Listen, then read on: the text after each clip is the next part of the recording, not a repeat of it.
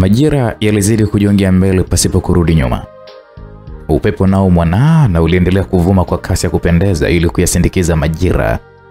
Ndege pia hawakubaki nyuma, kwani walitoa nao milio ya kupendeza. Sauti tofauti tofauti zilisikika kuashiria kwamba mahali hapo hapakuwa na ndege wa aina moja.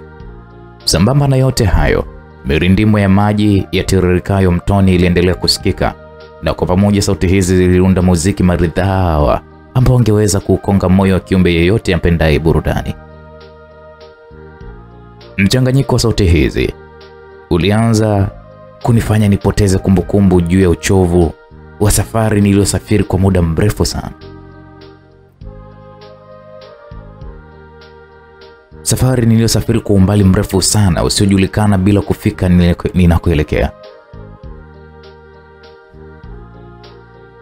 Mawe makubwa pamoja na miti aina mbalimbali yenye maua ya kuvutia na majani yenye rangi ya kijani kibichi, sambamba na ndege waliokuwa wakiruka kutoka mti mmoja na kuelekea mti mwingine. Nao waliweza kuruka kutoka kwenye miti na kutua kwenye mawe na kisha kurudi tena kwenye miti, walipofanya mahali hapa paweze kunivutia sana. Uzuri wa mahali hapa ulipendeza macho yangu kwa kiwango cha kusuza moyo wangu kabisa. Haikuwa dhamira yangu kupumzika mahali hapa. Bila kutegemea, nilijikuta na keti chini ya mti mkubwa uliokuwa pembezoni mwa mto. Kisha nikajiegemeza bila hata matata yoyote yale, huku akili yangu ikitafakari kwa kina juu ya mkusanyiko wa sauti nilizokuwa nizisikia mahali hapa. Na ndipo ghafla mawazo juu ya dhana na asili ya ushairi yakazivamia fikra zangu. Baada ya tafakuri ya kina nikajikuta na washawishika na kuyakubali mawazo niliyowahi kuyasikia hapo awali ya kwamba fasihi ni mwigo. Yaelekea mwanadamu alijikuta katika bahari ya ushauri baada tu ameingiza sauti mbalimbali alizowahi kukutana nazo katika mazingira yake kwa kipindi fulani cha muda. Na kwa hata mimi nimeshawishika baada ya kusikiliza sauti hizi, basi sina budi kuuthibitishia ulimwengu juu ya madai ya kwamba fasihi ni mwigo. Aise, kwa uzuri wa hali ya hewa ya mahali hapa, nilijikuta na burudika na hatimaye nikawa natekwa na usingizi mzito sana bila hata kujitambua. Yawezekana nisingeamka mapema kama nisingezisikia kelele ambazo zilinikurupusha kutoka usingizini. Zilikuwa ni sauti za vigeregere sambamba na midundo ya ngoma zilizopigwa kwa ustadi wa kipekee sana. Sauti hizo zilizidi kuwa kali kadri muda ulivyokuwa unazidi kwenda, na ilikuwa ikionyesha wazi kwamba zilikuwa zikijongea mahali nilipokuwa.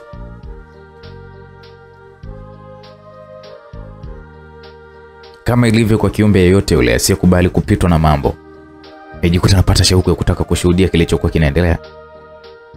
Lakini kabla ya yote niliona ni vema kama nitabeba begi langu mgongoni, na nikafanya hivyo. Wakati namalizia kuweka begi langu mgongoni, hali niliyoishuhudia mbele yangu ilinifanya nipigwe na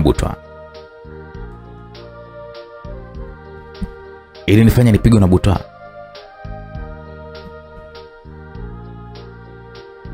Wakati bado naendelea kushangaa, tayari haja ndogo ilikwisha kuifanya sura yangu iwe mbichi kama vile imefuliwa au kulowekwa kwenye maji. Kwa umbali wa mita zipatazo 5 kutoka mahali nilipokuwa nimesimama, kulikuwa kuna joka kubwa sana.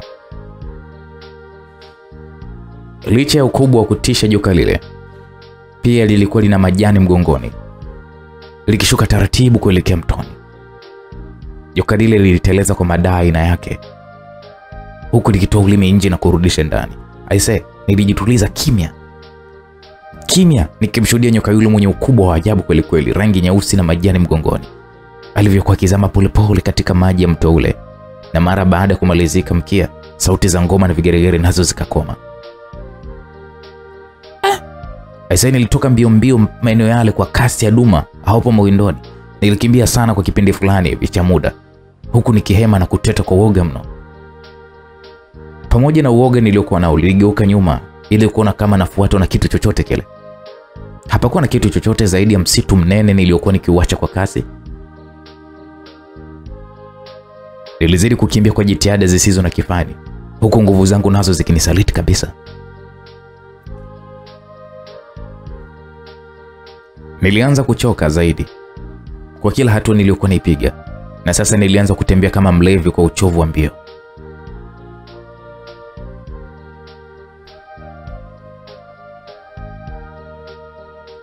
Kwanza nilisimama kidogo kuvuta pumzi, alafu nikaendelea na safari yangu.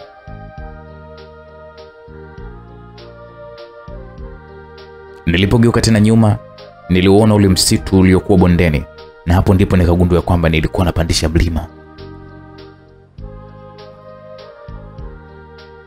Niliendelea kusonga mbele, na sasa jua lilikuwa linaelekea kuzama. Giza nalo likaanza kujitokeza polepole.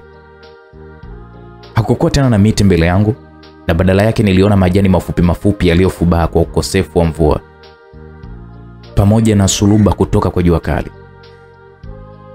Kadiri nilivyokuwa nikipiga hatua mbele, giza lilizidi kutanda na hatimaye pote pakawa peusi kwa giza totoro.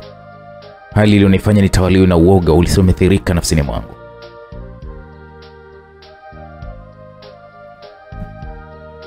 Na mara kwa mbali nikasikia mlio wa kitu. Mlio huo haukuwa mgeni masikioni mwangu, ingawaje kuutambua bado ilinipa shida sana.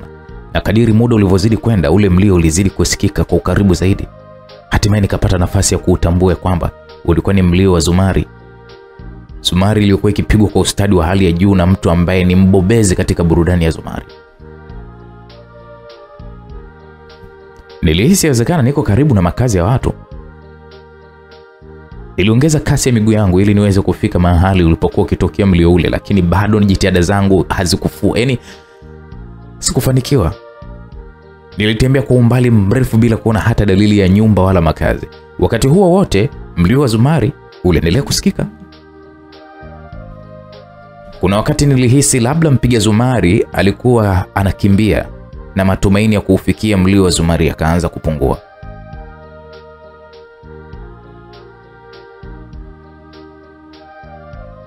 Kadiri muda ulivyozidi kwenda mbele, matumaini yangu yalianza kupungua.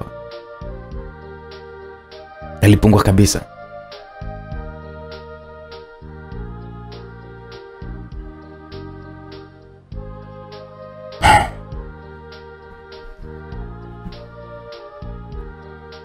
Giza lilianza kupungua na upepo wa wastani ukaanza kupuliza. Kwa uzoefu wa muda niliokuwa nao, niliweza kutambua kwamba ilikuwa inaelekea asubuhi. Ule mlio wa zumari ulianza kupungua polepole na hatimaye ukatoweka kabisa, na bado nisione dalili za nyumba wala makazi.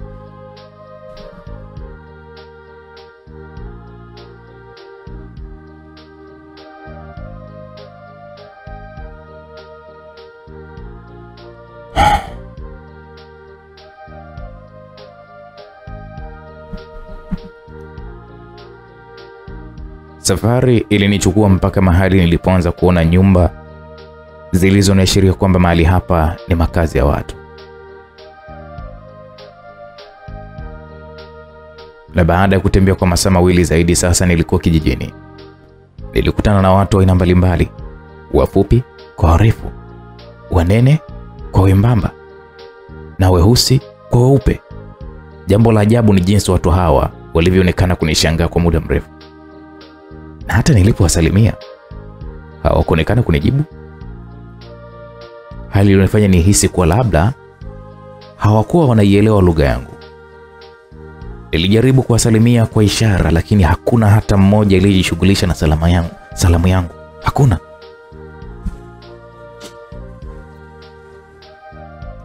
Mbele yangu alitokea mzee aliyekuwa amejifunika mashuka yenye rangi ambayo sikuweza kuyatambua kwa haraka. Yalionekana kama meusi, na mara ilionekana kuwa rangi ya ugoro, na kuna wakati ilionekana kuwa na rangi ya blue iliyokolea. Na mkono wa kulia alishika fimbo iliyosimikwa vyema chini kwa kila hatua aliyokuwa anipiga.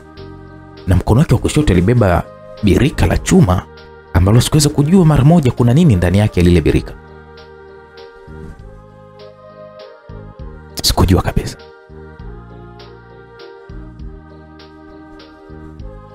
Yule mzee alikuja na kusimama mbele yangu kwa kujiegemeza kwenye fimbo yake.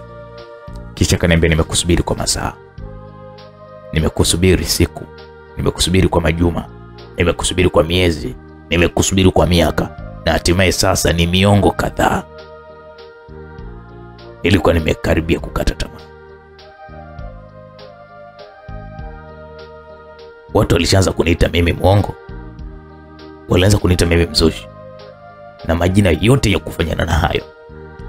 Namshukuru Nyamuko Aranyohoka amekuleta katika muda mwafaka.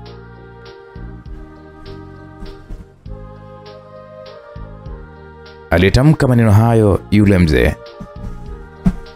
Baada ya kusema hayo, akasema nifuate. Tuliongozana na yule mzee bila kujua tunapoelekea kwa takriban muda wa masaa mawili. Tuko tu njiani tunatembea. Tu.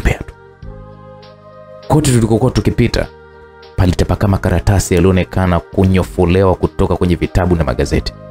Karatasi zilirushwa huku na kule kwa upepo. Kuna karatasi iliyopeperushwa kwa upepo na kuja kunata kifuani kwangu. Nikaichukua bwana. Na baada ya kuitazama vema nikagundua ni gamba la kitabu. Na nilipoitazama barabara picha ya mtu aliyekuwa kwenye karatasi ile, nikagundua kwamba alikuwa ni Albert Camus, ambaye nilipata kumfahamu kupitia maandishi yake ya The Month of Cyspos. Sasa tulikuwa tukiingia katika mji fulani hivi ambao kwa hesabu ya haraka ilibaini kwamba kulikuwa kuna nyumba zipatazo 5 zilizoezekwa kwa nyasi, zilisimamishwa kwa miti na kunakishiwa kwa udongo sanjari na mbolea ng'ombe. Kwa muda wote huo, msikilizaji, hatukuwa tumezungumza tena na mzee, na mara akaanza kwa kusema,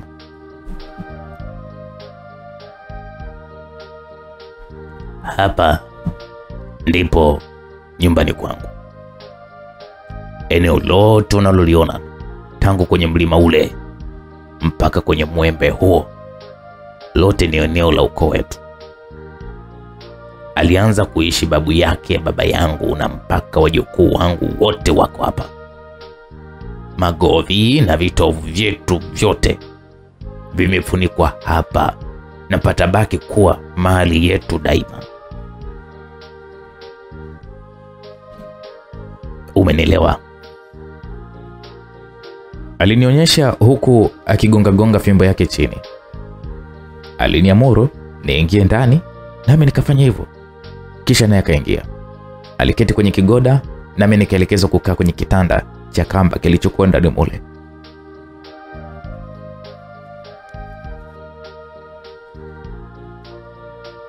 Baada ya kunawa mikono, mzee alianza kwa kuniuliza, habari za safari? Wakati bado nafikiri namna ya kumjibu, ghafla akaanza kusema, najua fika kwamba kwa mujibu wa mawazo yako, mwanzoni safari ilikuwa shwari, lakini ushwari ulianza kutoweka polepole baada ya kuanza kujifikirisha. Na tangu ulipoanza kufikiri, matumaini ya kuipata tena shwari yamekuwa yakipungua siku hadi siku. Na hii ni kwa sababu uwezo wako wa kufikiri nao hauko nyuma katika kujengeka. Kwa hiyo sikushangai kijana, kwa sababu kwa muda wote wa maisha yake mwanadamu amekuwa ni mtumwa wa furaha, na yote afanyayo au akusudiayo kuyafanya ni kwa ajili ya kujiridhisha nafsi. Na kwa vile nionavyo, sijui kama ipo siku mwanadamu atakombolewa au kujikomboa kutoka kwenye utumwa wa furaha. Na yote ni kwa sababu ya matumaini yaliyojengeka mawazoni mwake. Na katika harakati hizo za kuisaka furaha, ndio maana mwanadamu hupata nafasi ya kutambua kwamba anakabiliwa na vikwazo au matatizo, kwa lugha nyingine, katika kuifanikisha adhima yake ya kujiridhisha nafsi. Sasa mzee, kwani tofauti kati ya kujiridhisha nafsi na furaha inaweza kubainikaje? Furaha na kujiridhisha nafsi ni ishara mbili tofauti, ambazo tofauti zake zinajibainisha kimsamiati tu, lakini kimantiki zote huwa zimebeba dhana moja. Au kwa namna nyingine naweza kusema furaha ni maridhio ya nafsi juu ya jambo fulani.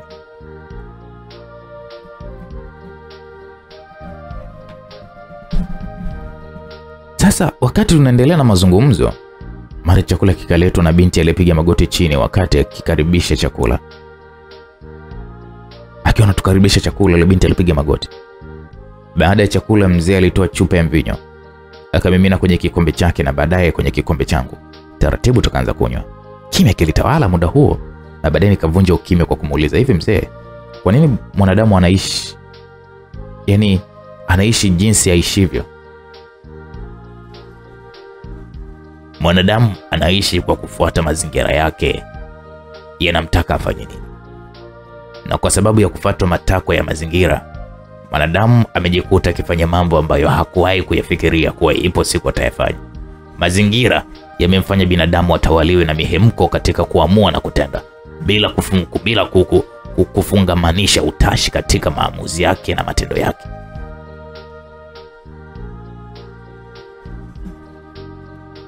Naam, sasa msikilizaji, wakati najiandaa kuuliza swali nyingine, mara watu wawili wa makamu wakaingia ndani na kuketi kwenye viti vya mkonjo. Viti vya mkunjo vilivyokuwa viko wazi kwa muda ule. Na baada ya salamu, mzee alifanya utambulisho. Ni katika utambulisho huo ndipo nikajua mzee alinifahamu mimi pamoja na chimbuko langu.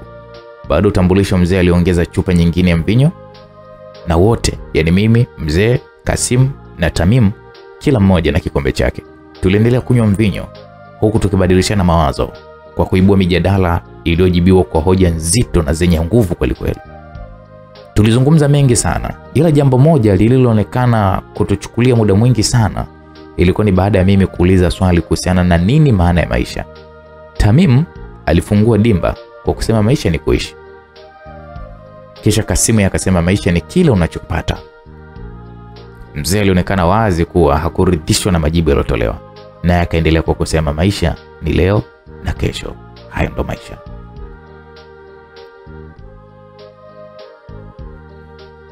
Nilitafakari kwa kina majibu yote yaliyotolewa. Niliona kwamba yote yalikuwa yako sahihi, ingawaje usahihi wake usingetosha kuondosha yale mawazo niliyokuwa na yajua mimi mwenyewe. Mvinyo ulitushika na baadaye Kasimu na Tamimu waliaga na kisha wakaondoka, kwani ilikuwa imekwisha kuwa majira usiku. Mzee alinyonyesha pa kulala, kisha kaniambia alamsika, jana usiku mwema.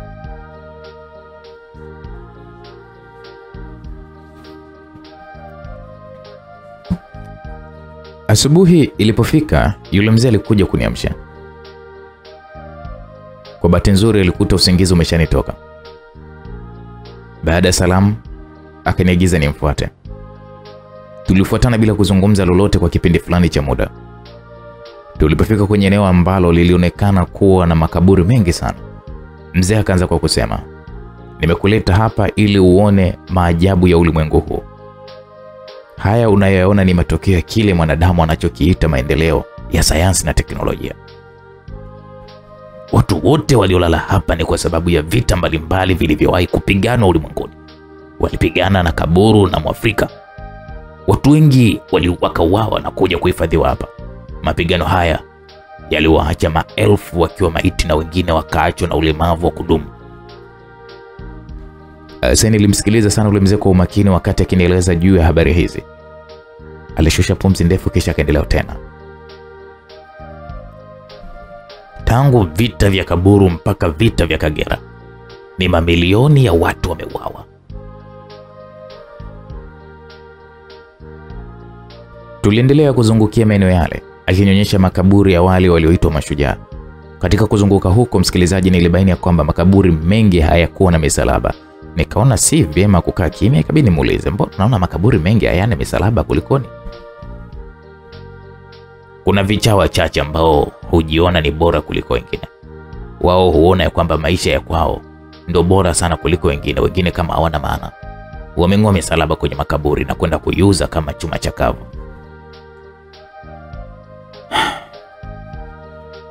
Niliposikia hivyo nilisikitika sana, nikasikitika sana.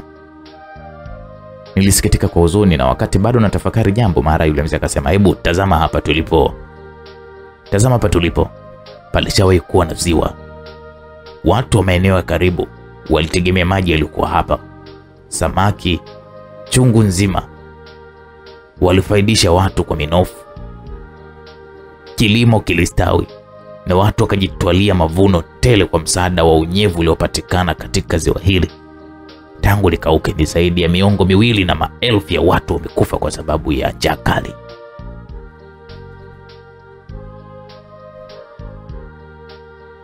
Msikilizaji, wakati huo jua lilikwisha anza kuzama, na hiyo ilikuwa ni ishara ya kwamba siku inaelekea ukingoni. Mzee aliniamuru tuondoke. Nikafanya kama alivyosema na tukaanza safari ya kuelekea nyumbani. Ilituchukua muda wa masaa 2.5 na sasa tulikuwa nyumbani kwa mzee. Tuliingia nyumba tuliomokuwa jana. Na kwa mara nyingine baada ya chakula mzee alitoa chupa ya mvinyo, akamimina kwenye vikombe na kisha tukaanza kunywa. Ukimya ulitawala kati yetu kwa muda mrefu, na mara mzee akavunja ukimya kwa kusema,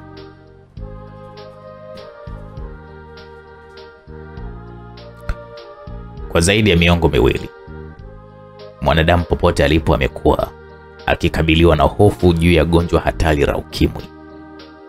Wakati wengine wakitawaliwa na hofu, mamilioni ya watu wanaishi na virusi vya ukimwi, na mamilioni wengine hawapo duniani baada ya kuwa wameathirika na ugonjwa huu. Cha kushangaza ni kwamba kwa miaka nenda rudi idadi ya waathirika inaongezeka badala ya kupungua. Wengine hudai kuwa gonjwa hili limekaa pabaya, hivyo litaendelea kutuua kwa kila uchao. Mzee alivuta pumzi kidogo kisha akageukia kikombe cha mvinyo, na baada ya kubaini kwamba kikombe kilikuwa tupu, alielekea chupa na kuanza kumimina mvinyo kwenye vikombe kwa mara nyingine. Baada ya kunywa mafundo yapatayo 3, mzee aliweka kikombe chini na akaendelea kusema, mwanadamu ana maadui wengi ambao anapaswa kukabiliana nao ili kufanya maisha ya sayari hii yawe mepesi. Licha ya kuwa na maadui hao, mwanadamu bado anaendelea kupandikiza na kuendeleza uadui baina yake na mwenzi wake. Badala ya kushirikiana ili kudhoofisha nguvu za maadui wengine ambao ni tofauti na mwanadamu, mwanadamu analala kwenye maabara akitengeneza silaha kali za nyuklia ili kuweza kumpiga mwanadamu mwenzake. Mwanadamu huyo mwenye maabara yake anajinyima usingizi ili kutengeneza virusi kwa lengo la kumwangamiza mwanadamu mwenzie. Wakati akijitahidi kufanya yote haya, adui aitwaye maradhi humfyonza polepole mpaka ahakikishe amemaliza uhai.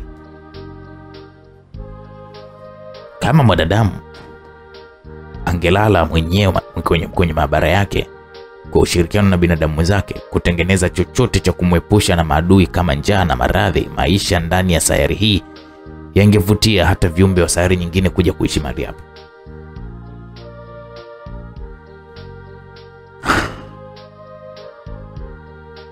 Msikilizaji, kwa wakati wote huo mimi nilikuwa niko kimya nikimsikiliza mzee kwa umakini usiomithirika.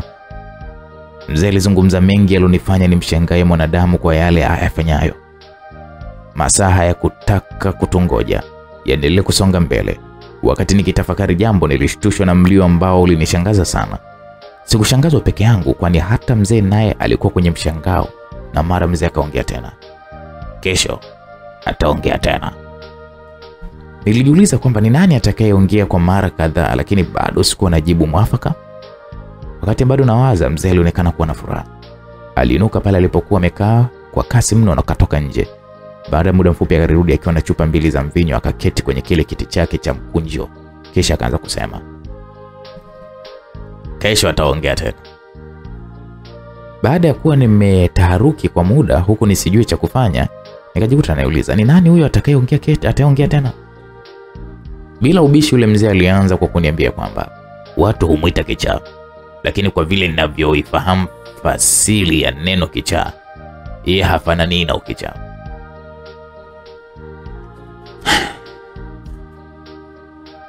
Msikilizaji, mpaka wakati huo majibu ya swali langu yalikuwa hayajapatikana kwa namna moja ama nyingine. Hivyo nikaendelea mfululizo wa maswali ambayo nilijibiwa na mzee bila pingamizi. Ni hapo ndipo nilipopata nafasi ya kujua kwamba mwalimu huitwa kichaa na wakazi wa maeneo haya, ambao huiona elimu katika mfumo rasmi haina maana zaidi tu ya kupotosha na kupoteza wakati. Kila awapo tayari kutoa muhadhara, hupulizwa pembe ya nyati ambayo hutoa mlio usikikao katika eneo kubwa mno. na kwa sababu sio wote humuona kuwa ni kichaa, baadhi ya watu huja kumsikiliza anachohudhurisha katika wakati ambao huanza kesho. Wakati wenye majira yaliyochanganyikana kwa joto na baridi, haikutuchukua muda mrefu sana tukawa tumeshalewa. Mzee aliniaga na akasema tuonane asubuhi ili tukamsikilize huyo wanayemwita kichaa.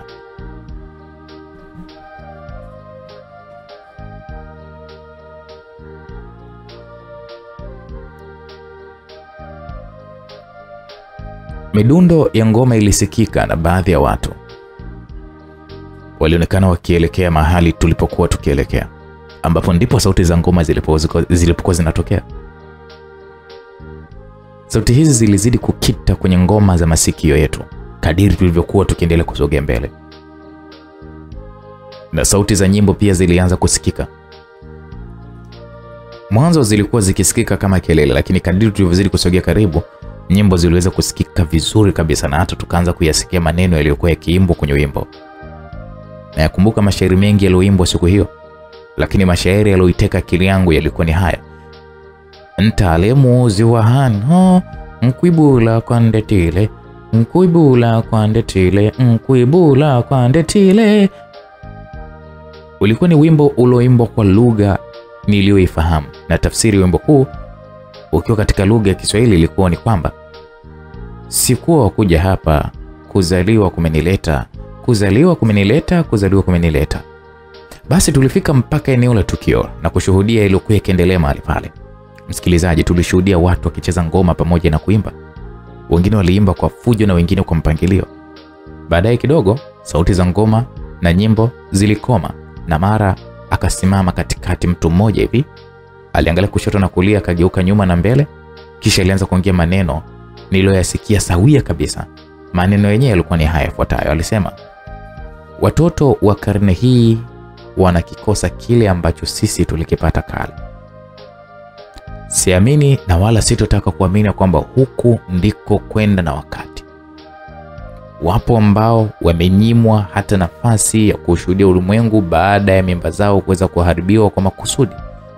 Na hata waliopata nafasi ya kushuhudia ulimwengu nao ni kama wametupwa kwenye bahari ya moto na kuachwa waungue polepole mpaka watakapoisha. Watoto wa siku hizi wameyakosa malezi bora ambayo ni haki yao ya msingi. Labda ni kwa sababu wazazi na walezi wao wameshindwa kutambua umuhimu na faida za kumlea mtoto.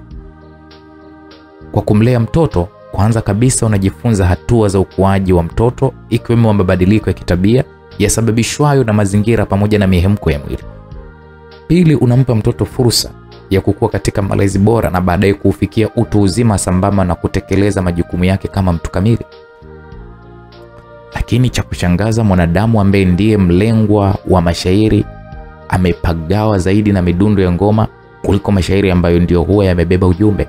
Na si ajabu kwa sasa mtu kuikumbuka zaidi midundo ya ngoma na kusahau kabisa maudhui ya shairi ambalo limeimbwa sambamba na midundo ya ngoma. Badilikeni. Alimaliza yule kichaa, na safari hii hakukaa chini. Badala yake aliondoka kwa kupita kwenye zile nafasi iliyokuwa inaachwa wazi kwa kila alivyozidi kupiga hatua kuelekea mbele. Midundo ya ngoma na vigelegele haikusikika kama ilivyokuwa hapo awali. Nilipotizama watu wote waliokuwa eneo lile, walionekana wazi kuwa walikuwa kitafakari jambo. Nilipogeuka kumwona yule kichaa, sikuweza kumwona tena. Nilipotaka kujaribu kumfuata alipoelekea, nilishikwa mgongoni, na nilipogeuka nyuma alikuwa ni yule mzee ambaye aliniashiria tuondoke. Sikuwa na pingamizi. Nilimfuata mzee ambaye alikuwa mbele yangu akiongoza njia. Haikuchukua muda, tayari tulikuwa nyumbani kwa mzee. Njiani tulizungumza mengi kuhusiana na maisha na changamoto zake, misiba na furaha ambayo vyote vimemlengwa ni kwa binadamu.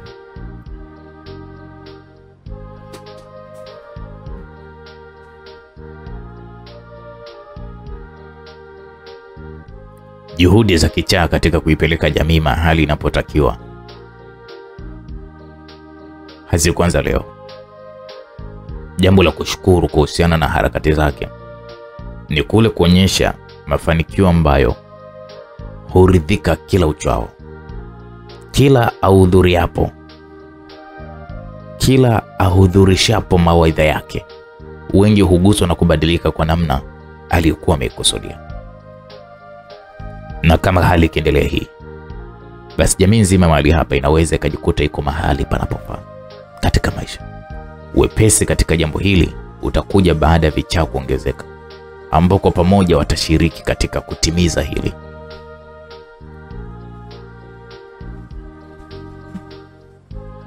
Alisema mzee kabla kuingia ndani na kutoka na chupa ya mvinyo akiwa ameshikilia vyema isipate nafasi ya kuweza kuanguka.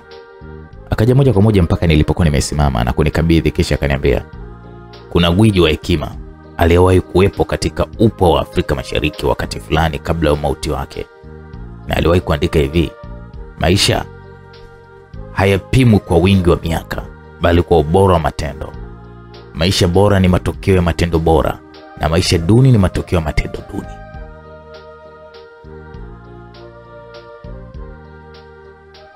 Hivyo mwanadamu hana budi kuwa na matamanio katika kutenda yaliyo bora kwa mafaa yake na jamii yake kwa ujumla. Kichaa ni mfano bora kwa yale ayatendayo, japokuwa changamoto ni nyingi sana katika hizo juhudi zake.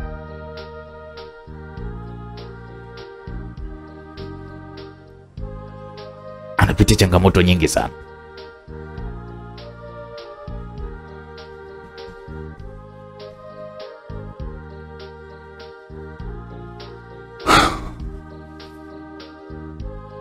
Mzee alimeza funda la mate kidogo, kisha akasema, chupa hiyo ina mvinyo wa kutosha kwa miongo zaidi. Safari yako bado ni ndefu sana, na huu ni ukweli usioweza kufichika. Imani yangu ni kuwa umefurahia mapumziko ukiwa pamoja nasi mahali hapa.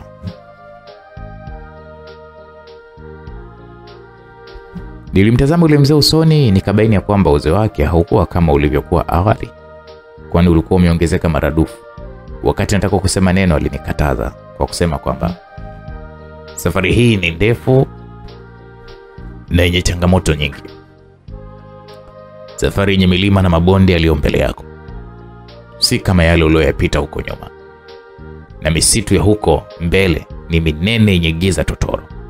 Usitegemee kukuta njia japo wewe ni msafiri wa kwanza. Wengi wamekusafiri kuelekea huko. Matumaini ya vizazi vijavyo yako kwenye nyayo utakazoziacha wakati unapiga hatua. Watasafiri wakifuata nyayo zako, kwa maana utawatengeneza ya njia.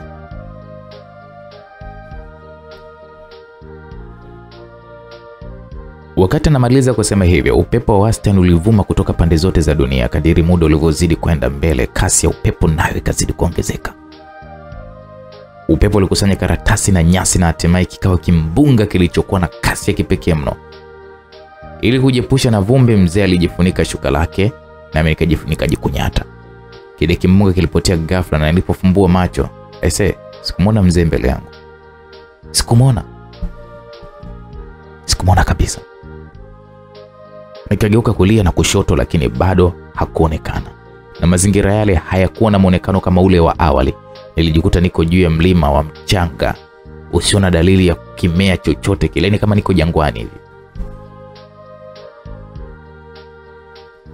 Ile chupa mvinyo ilikuwa imo mikononi mwangu, na begi langu lilikuwa mgongoni. Sikuweza kujua kwa haraka nielekea upande gani, kwa sababu mazingira yote mahali pale yalionekana kuwa ni mageni machoni pangu.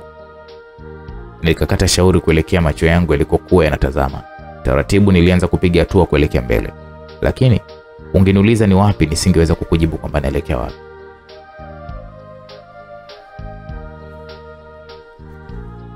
Mchanga ulikuwa ni mwingi kiasi cha kuifanya miguu yangu kuwa mizito kila nilipojaribu kufanya mjongeo, na upepo pia uliokusanya mchanga ulifanya safari yangu kuwa ngumu kwa sababu mchanga ulikuwa ukiniingia machoni.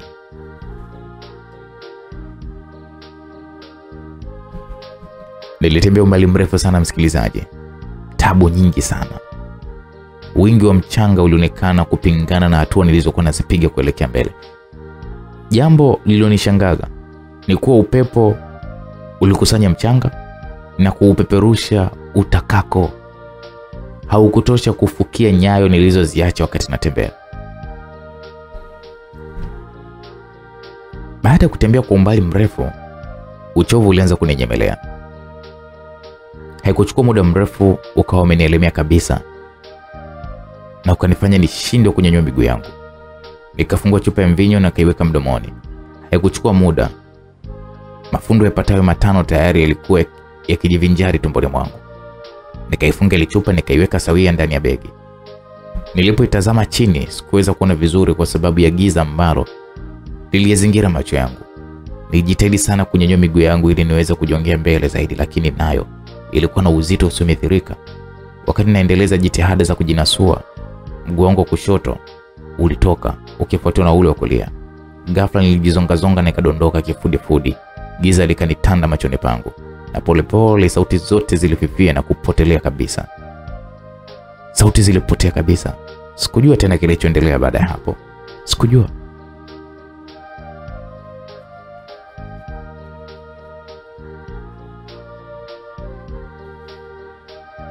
Urahisi na ugumu tulionao sasa, je, upo tena baada ya maisha haya? Sijui.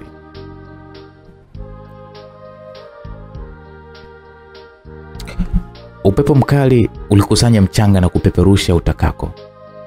Kwa tabu, macho yangu yalianza kuona. Hatimaye nikaanza kuona bila shida kama ilivyokuwa. Kama ilivyokuwa hapo awali, nilianza kuona sasa.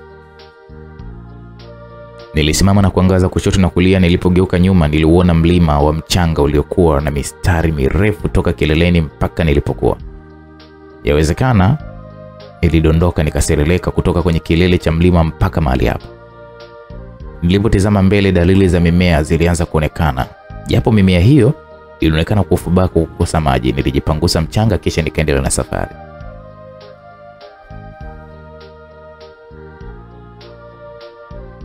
Nilitembea umbali mrefu sana katika hali ya upweke na mashaka tele. Pote nilipopita palitawaliwa na ukimya usioweza kuelezeka kwa misamiati ya ulimwenguni. Hapakuwa na dalili ya mdudu wala mnyama. Hata majani yalikuwa ni kama vile yananipungia mkono wa kwaheri katika uso wa dunia. Nisingeweza kwenda mbele zaidi kama si matumaini yaliyotuama vema kwenye moyo wangu. Haya ndio yalonifanya nijione shujaa pekee aliyebaki chini ya hili jua, ambaye matumaini ya vizazi vijavyo yamo ndani mwangu.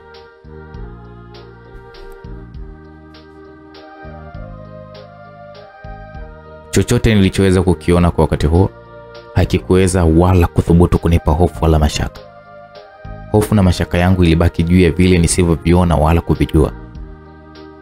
Maisha baada ya kifo yaliufikirisha ubongo wangu, na bado majibu mwafaka ambayo yasingesadifu maswali yangu hayakupatikana kwa urahisi. Labda nikuulize wewe msikilizaji, hivi unajua maisha baada ya kifo? Yaani ukishakufa unajua kuna maisha gani tena? Hata mimi nikawa sielewi. Nilijifikirisha tena na tena, lakini jawabu halikuwa na mimi bado. Hivi kama yapo maisha baada ya haya tunayoishi sasa hivi, hayo maisha yatakuwa ni ya namna gani? Yatakuwa marahisi, yatakuwa magumu kama haya tulionayo sasa? Hivi kweli kuna maisha baada ya kifo? Maisha tulionayo sasa yamegubikwa na matabaka. Wapo wanaoishi katika hali ambayo huwafanya wengine kuwatamani namna waishivyo na maisha yao, ambao hupata chochote wakitakacho kwa pesa yao au kwa kile unachokimiliki, ingawaje utajiri wao bado hauwafanyi kuweza kununua furaha au hai. Lakini kwa pesa yao huifanya uongo kuwa kweli machoni pa watu, japo ni kwa muda, kugeuza haramu kuwa halali. Japokuwa ubatili huo huwagandamiza wasio na sauti kwa ukosefu wa kipato. Furaha ya matajiri hao dhalimu bado haijapata kukamilika. Wapo pia ambao huishi maisha yasiyoweza kumtamanisha yeyote kuyaishi. Wao huishi kwa matumaini kuwa kuna siku wataondokana na hali hiyo, ambayo ni chukizo hata kwa wao wenyewe. Kuna watu wanaishi maisha ambayo wao wenyewe hawayapendi hayo maisha. Katika jitihada za kuondokana na hali hiyo, wapo waliokata tamaa kwa imani kuomba ushindi hautokuwa pamoja nao hata kama watapambana bila kujipa likizo kwa siku zote za maisha yao. Katika kundi hili pia wamo wenye matumaini ya ushindi japo hawajishughulishi kwa kiwango cha kutosha. Hawa huwa na imani na matumaini ya ushindi ambayo huishi ndani mwao hata wafikiapo hatua ya kuvuta pumzi ya mwisho chini ya hili jua. Katika kundi hili pia hawakukosa ambao kupambana kwa kujishughulisha usiku na mchana, tena kwa bidii isiyo na kifani. Pato lao lote huishia vinywani mwao na isibaki hata akiba kwa ajili ya kesho. Na mara tu jogoo wikapo huwa mkemi hangaikoni, ambapo pato la siku huwa ni afadhali ya jana. Siku hupishana kwa mitindo ya design hiyo hiyo mpaka mwisho wa maisha yao chini ya hili jua. Kwa utofauti huo wa maisha baina ya mtu na mtu chini ya jua, maswali yanayosumbua juu yake ni kuhusu maisha ambayo husemwa kwamba ndiyo yatakayofuata baada ya haya. Tangu kale imeaminika kwamba yapo makazi yatakayokwenda watenda maovu na pia yapo makazi ambayo ni maalum kwa watenda mema. Makazi hayo ya kufikirika kuitwa Jahannam kwa wale watenda maovu na peponi kwa wale ambao wanaotenda mema katika kipindi chao cha maisha chini ya jua. Na kama hali iko hivyo, je, watu kutoka tabaka mbalimbali zilizopo chini ya dunia watapelekwa katika Jahannam iliyo sawa na pepo iliyo? Yaani sielewi. Na kama hali iko hivyo, nini maana ya shida na raha za duniani sasa? Kama watu kutoka tabaka mbalimbali zilizopo chini ya hili jua watapelekwa katika Jahannam iliyo sawa na pepo, na kama hali hiyo iko hivyo, nini maana ya shida na raha za dunia? Au kwa nini kuna umasikini na utajiri duniani? Kwa vile nionavyo, maisha ya maskini ni kama tanuru la moto. Sasa kwa nini apelekwe tena Jahannam? Jahannam iliyo sawa na yule tajiri? Fikra hizi zilitafuna sana muda wangu bila mimi kuweza kujua, na kwa wakati huo wote miguu yangu ilizidi kupiga hatua kuelekea mbele. Nilikuwa nimetembea mamia ya maili bila hata kutambua. Japokuwa sikuwa na uhakika na huko niendako, lakini niliamini kwamba hatua za miguu yangu zilikuwa ziko sahihi. Nilinua kichwa changu juu ili kulitazama jua, nikabaini tayari jua lilikuwa limeshazama.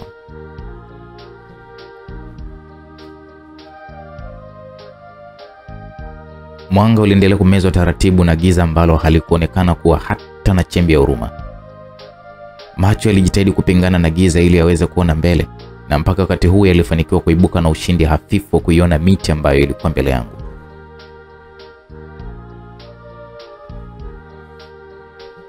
Uchovu uliokuwa ukinikabili ulinifanya miti niione kama vile ilikuwa inanikimbia. Yaani kama vile inakimbia. Nilijikokota mpaka nilipoufikia mti uliokuwa mkono wangu wa kulia kati ya miti mitatu iliyokuwa mahali pale. Nikakaa kitako kwanza kwa lengo la kujipumzisha kwa usiku ule. Nilijigemeza barabara kabisa kwenye mti ule, kisha nikaichomoa chupa ya mvinyo kutoka ndani ya begi. Nikaifungua na kuimimina matone kadhaa mdomoni mwangu, ambayo iliteremka taratibu mpaka ilipofika tumboni kabla ya kutokomea kwenye mishipa ya damu, ambapo ilisafirishwa moja kwa moja kuelekea kwenye ubongo na kunifanya nianze kuchangamka ili hali nikiwa peke yangu.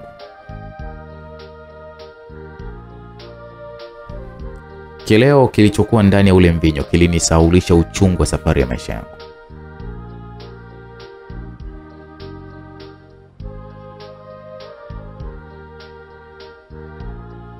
Nilijikuta mwenye furaha, japo ubatili wa furaha yangu ulizidi kubainika kila nilipojaribu kujifikirisha juu ya maisha. Ukweli kuhusu maisha ulizidi kuitesa akili yangu kwa muda zaidi. Nilimimina mafundo zaidi ili mawazo juu ya maisha yaondoshwe kwa usingizi ambao ulinijia kwa haraka haraka kwa sababu ya ule mvinyo. Macho yalianza kuona kwa vituo, na mara usingizi ulinichukua na kunipeleka nisikokujua kabisa.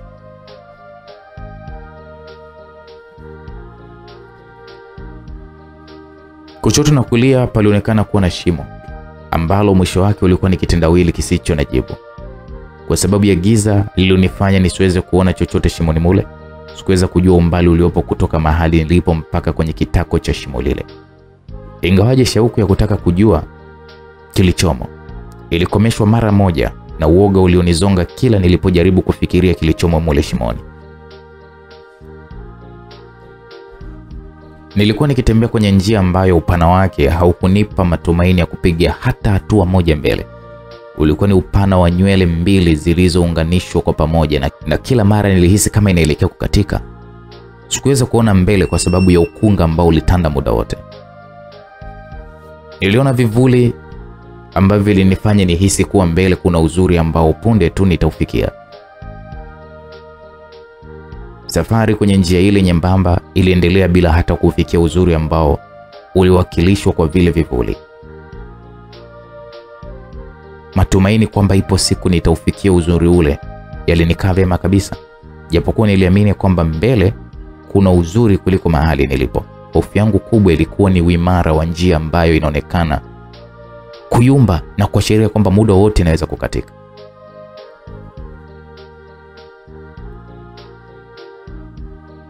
Niliambiwa kwamba njia hii imepitwa na wengi na wote wameishuhudia hali hii kwa kipindi chote cha safari yao. Njia haijawahi kukatika, bali ni watu wanadondoka. Wamedondoka mamilioni na bado mamilioni wako safarini. Wakati wengine wanadondoka, wengine huibuka na kujiunga na safari. Kila mmoja alitembea kwa mitindo anayoijua yeye, ama baada ya kuiga kutoka kwa mwingine, au baada ya kubuni mtindo wake ambao nao uliigwa na wachache waliovutiwa nao.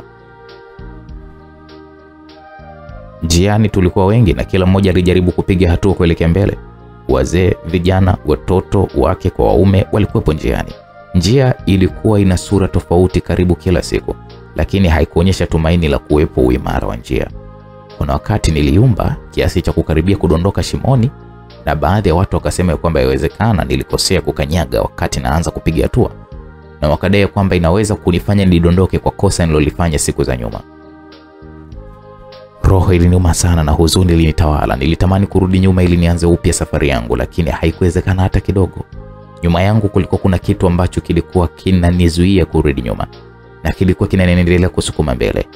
Haikuwezekana kurudi tena nyuma isipokuwa kuyakumbuka tu baadhi ya mambo yaliyowahi kutokea hapo awali.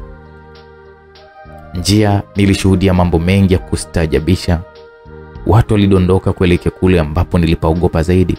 Vijana, wazee na watoto, wote wake kwa waume walidondoka. Kuna wakati alidondoka mtoto na kumwacha mzee ambaye alijikongoja kwa tabu kuelekea mbele. Kuna wakati alidondoka mzee na kuacha watoto ambao walijiegemeza kwake. Hali iliyowafanya watoto wapepesuke kwa muda kabla ya kukaa tena sawa, na kuna wakati ilishindikana wakadondoka. Wengine walidondoka ghafla wakiwa wenye nguvu na afya. Wengine walisukumwa na wenzao kwa sababu mbalimbali. Hii ilinifanya nitambue ukatili wa binadamu kwa binadamu wenzao. Wapo pia waliojidondosha kwa madhira ya safari. Watu walidondoka usiku na mchana bila kujua ni nani atakayefuata, hali iliyowafanya watu wote wa safarini kuwa na hofu.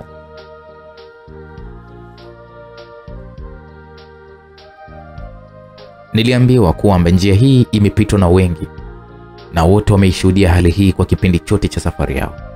Njia haijawahi kukatika, bali watu ndio wanaodondoka.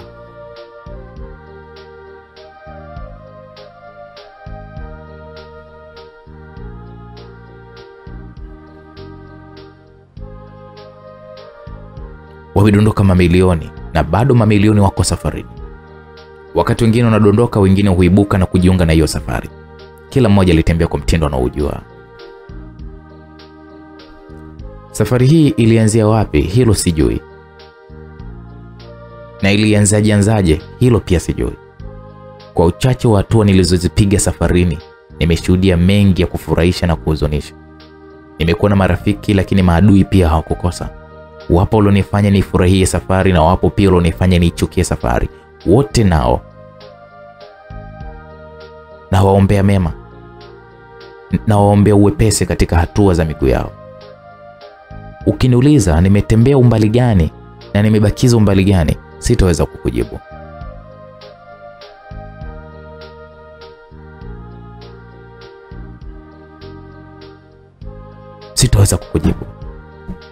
Nahisi nimechoka kwa umbali nilotembea.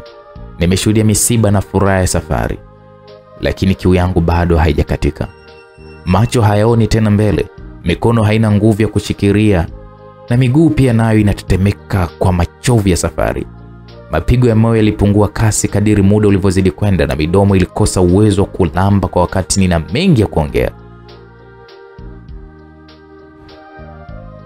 Midomo inakosa kabisa uwezo wa kuifungua wakati nina mengi ya kuongea. Watu wa karibu yangu walionekana kuwa na huzuni, walioshindwa kujizuia, walibubujikwa na machozi. Walijitahidi kunilisha, lakini chakula hakikupita kuzigusa nyama laini za koo langu. Walinisemesha, lakini sikuweza kuwajibu. Dalili zilikuwa wazi kwamba naelekea kudondoka. Taratibu nilidondoka na kuacha mbali, pamoja na jitihada zao za kunishikilia ili nisidondoke. Hali ya kuwashuhudia watu wakidondoka imekuwamo kwa miaka mingi, lakini imeshindwa kuzoeleka kabisa. Ndio maana hata nilipodondoka hawakuweza kujizuia kwa machozi na huzuni na simanzi. Nilidondoka na hakuna kilichoweza kukubali ukweli ya kwamba nilikuwa nimedondoka kutoka kwenye ile njia nyembamba yenye upana wa nywele mbili zilizounganishwa kwa pamoja na urefu usiojulikana. Nilikuwa nikipiga ukelele kwa uoga, lakini sikuwa na hakika kama kuna yeyote aliyeweza kunisikia kwa kelele zile, ambazo zilifuatiwa na mwangwi uliojirudia mara nyingi na kufanya uoga wangu uongezeke maradufu. Katika utupu wenye giza ambalo siwezi kulifananisha na chochote nilichowahi kukiona, ilinichukua muda mrefu bila kufika kwenye kitako cha lile shimo. Nilihisi labda nitadondoka kwenye jiwe kubwa na kupasuka vipande.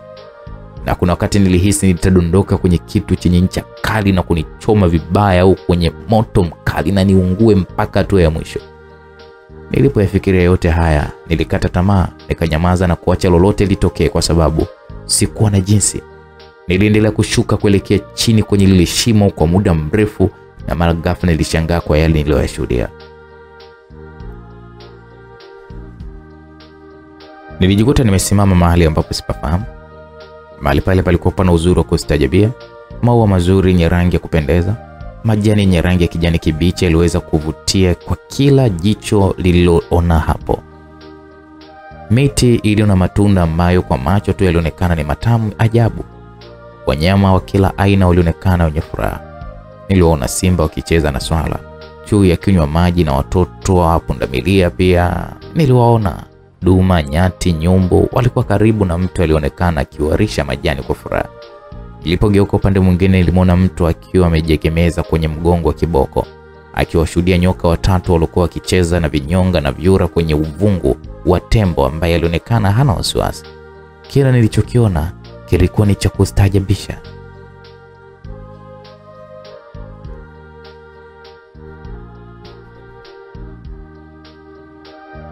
Wakati bado ninaendelea kushangaa, nilihisi kuguswa na kitu mwilini mwangu. Nilipogeuka, nilikutana uso kwa uso na simba dume aliyenawili barabara kabisa, mwenye misuri iliyoshiba. Cha kushangaza ni kwamba sikupatwa na uoga hata kidogo. Simba yule alionekana kuniacha nikiwa nimeduaa. Nilipata shauku ya kutembea ili nipate kuyafaidi mandhari yale ya kuvutia. Nilizungukia maeneo yale huku nikiruhusu macho yangu kujivinjari kila yalipotaka. Kwa mbali nilimwona mtu aliyevalia mavazi ya kupendeza. Nilitamani kuwa karibu yake japo nimsemeshe. Ghafla nikajikuta niko mbele yake.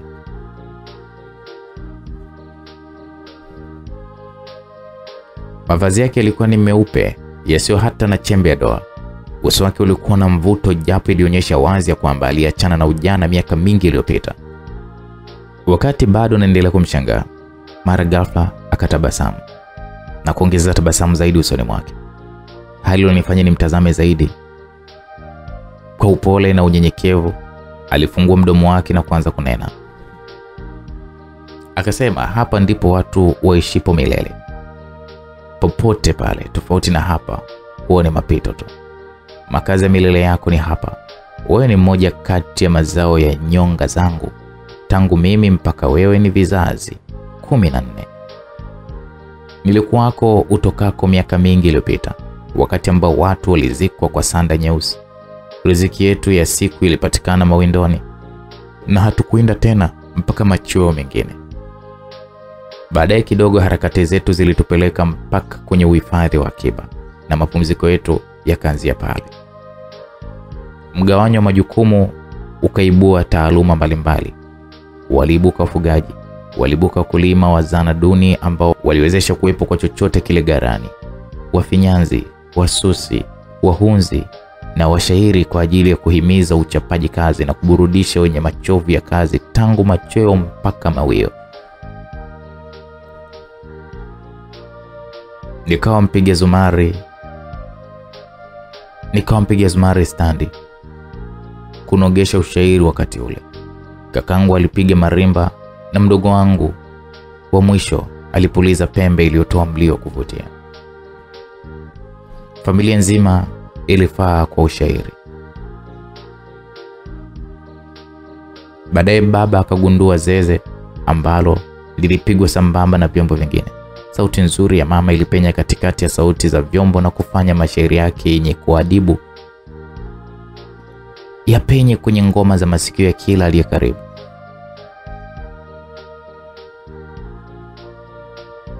Watu waliozoea kusema na sauti yafaa hata bila vyombo, na wengine wakasema wanapenda kumsikia kiimba bila vyombo. Baada ya mavuno, burudani ilitawala kijiji kizima. Watu wakila, watu wa kunywa, walikunywa. Maisha yalifurahiwa na kila mtu. Kile kilichopatikana kilikuwa ni cha wote. Maisha yaliendelea hivyo mpaka pale misamiati mipya ilipoingizwa kwenye lugha yetu. Misamiati ambayo haikuwa hapo awali. Neno binafsi liliibua tabu inayowakumba ulimwengu mpaka leo hii. Neno hili pia lilileta misamiati ambayo ni mwendelezo wa chungu ya maisha. Maisha katika mfumo wa uchumi wenye masoko na bei ya bidhaa ni magumu sana kama huna pesa, ambayo ndio njia kuu ya mabadilishano. Hali hii imesababisha utengano kwa wanajamii wa jamii moja. Yote haya ni matokeo ya ubinafsi wa wasaliti wachache walioaminiwa na kupewa dhamana kama viongozi wa jamii.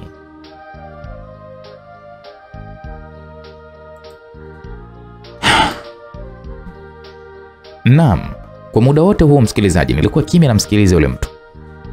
Alimeza funda la mate kisha akaendelea kwa kusema,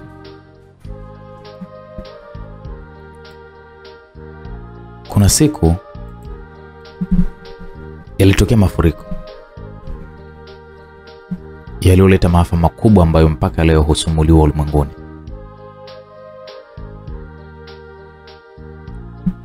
Niliponea chupu kwenye gogo lililokuwa likielea juu ya vilinde vya maji. Ndugu zangu walikufa wote na nikawa nimebaki peke yangu kwenye familia yetu. Hakuna kilichozalia zaidi ya zumari niliyokuwa nimeining'iniza kifuani baada ya kuifunga kwa kamba. Nilikunguta maji na kuanza kuipiga. Nilipiga kwa muda mrefu. Nilipiga tena na tena kila nilipokumbuka ndugu zangu. Nilipiga kwa huzuni kubwa, na kwa sababu ya utupu na ukimya uliokuwepo, mlio wa zumari ulifuatiwa na mwangu ambao usikika mpaka leo duniani kwa wajukuu zangu walio katika upweke na uoga.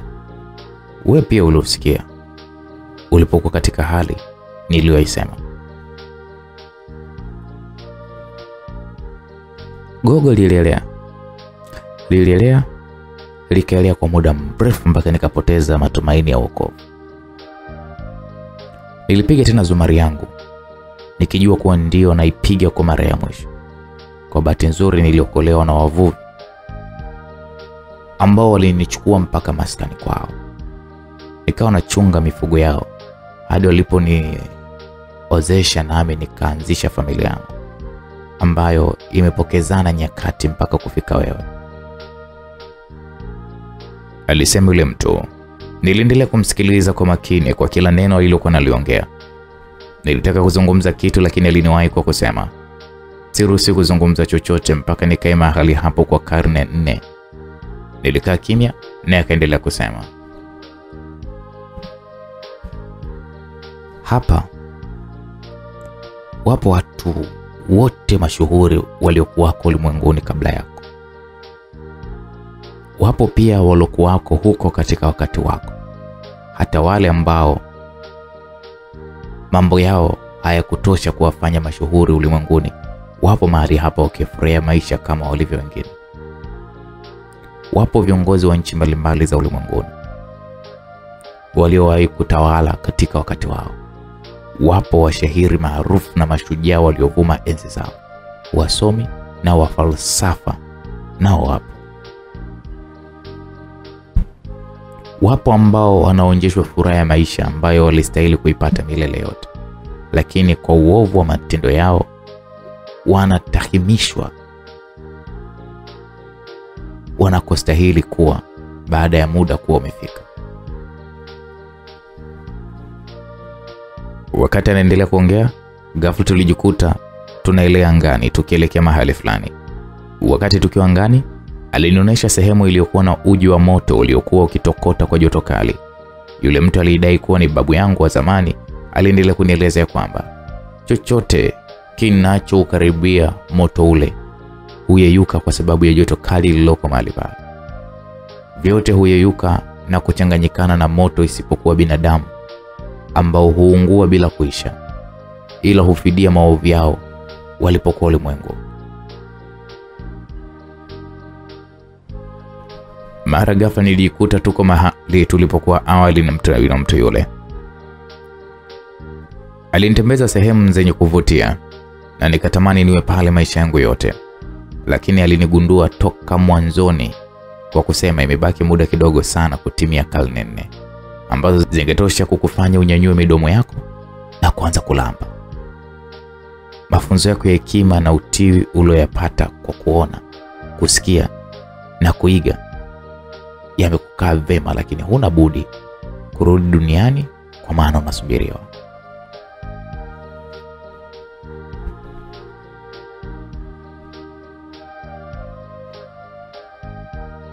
Mwanadamu ni mwepesi sana kukata tamaa, na hapo alipo ameanza kupoteza imani juu ya kile alichokiamini. Wakumbushe na uwahimize kufuata mitaala 10 ya maisha ambayo kwa kiasi kikubwa wameipuuza. Waambie kwamba mitaala hiyo ndio njia pekee itakayowafanya kuhitimu vema safari ya maisha ulimwenguni.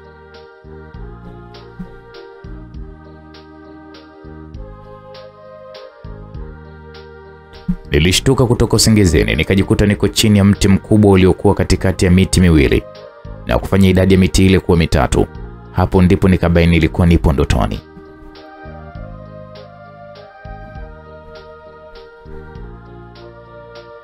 Nilinuka na kusimama, nikanyoosha viungo vya mwili wangu, kisha nikatembea umbali wa kilomita zipatazo 5 hivi. Nikayakuta maji kisimani. Nilishusha begi langu na kulika pembeni. Kisha kwa viganja vyangu nikachota maji na kusafisha uso wangu.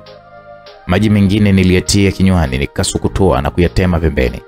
Niruhusu kiasi fulani cha maji kuingia tumboni mwangu. Baada ya kuyafanya yote hayo, nilichukua begi langu na kuliweka vyema mgongoni kama ilivyokuwa awali, alafu nikaendelea na safari yangu.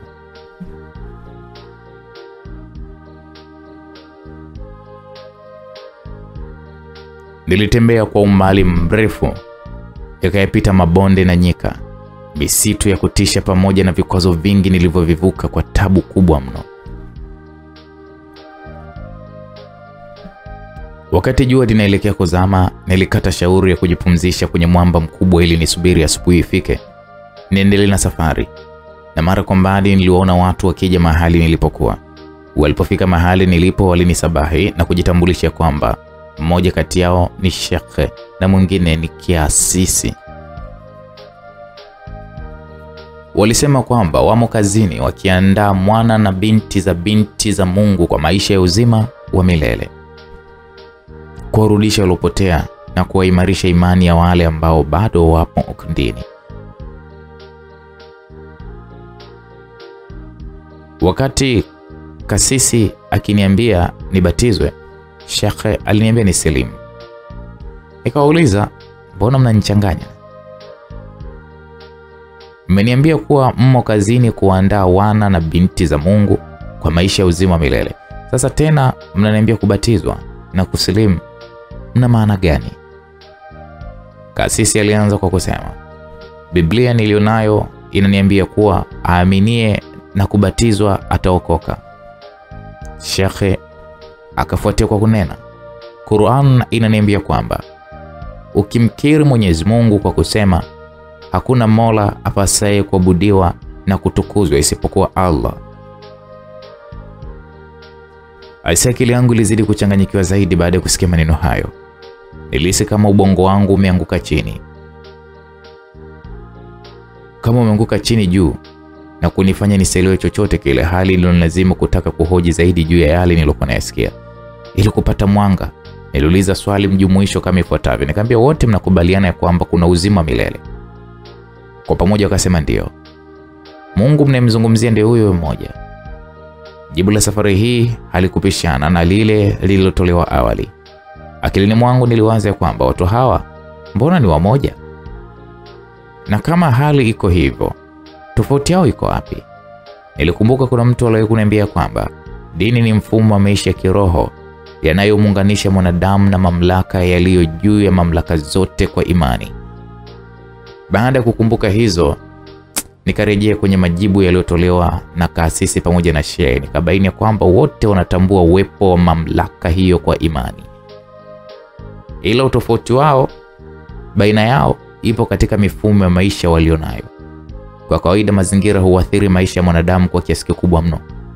Hivyo hapana shaka ya kwamba tofauti iliyopo baina ya watu hawa wawili imetokana na dini zao kuibukia katika maeneo tofauti tofauti, na hivyo kufanya utofauti mkubwa kati ya mifumo yao ya maisha na njia za uendeshaji wa ibada. Tulizungumza mengi, na usiku ulipozidi kuwa mkubwa walifanya ibada kwa namna ya tofauti kila mmoja kabla ya kulala. Mimi nikasema tu, Mungu nakuomba unilinde na kuomba uniongoze, kisha nikalala pembeni yao. Asubuhi ilipofika walifanya tena ibada mara tu baada ya kuamka. Baada ya ibada, Sheikh alinipa kitabu cha Qur'an chenye maandishi ya Kiarabu na tafsiri ya Kiswahili, na kasisi alinipatia Biblia iliyoandikwa kwa lugha ya Kiswahili. Tuliagana kwa kutakiana kheri, kisha nikaondoka. Nikawaacha nao wakijiandaa kuweza kuondoka. Safari yangu ilinipitisha katika misitu na nyika. Nikiwa peke yangu katika upweke mwingi, mawazo na fikra juu ya yote niliyokutana nayo yaliniganda kama luba. Jua lilinichoma na kupoa.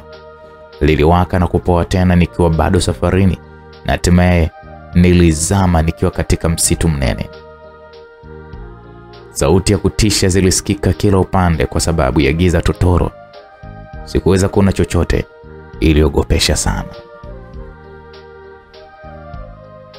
Kwa ghafla ulitokea mwanga mkali kama mwanga wa radi, uliofanya kila kitu msituni kionekane bayana kabisa. Mbele yangu kulikuwa kuna mto uliokuwa ukitiririsha maji. Nikayaona na mawe yaliyokuwa mtoni mule. Ghafla mwanga ulitoweka na giza likatawala tena kama ilivyokuwa awali. Kumbukumbu za mikao ya mawe kwenye mto ule zilinipa moyo kwamba nitafika ng'ambo ya mto kwa kukanyaga juu ya mawe yale. Wakati nanyosha mguu kukanyaga juu ya jiwe kwa mbali, nikausikia mlio wa zumari. Nikarudisha mguu wangu. Kwa muda wote huo sauti ile ya ule mlio wa zumari ilikuwa inaongezeka na kusikika kwa karibu zaidi. Nikanyosha tena mguu ambao ulitua sawia kabisa kwenye jiwe mtoni. Nikavuta na mguu wangu wa pili, na yote ikawa imesimama juu ya jiwe.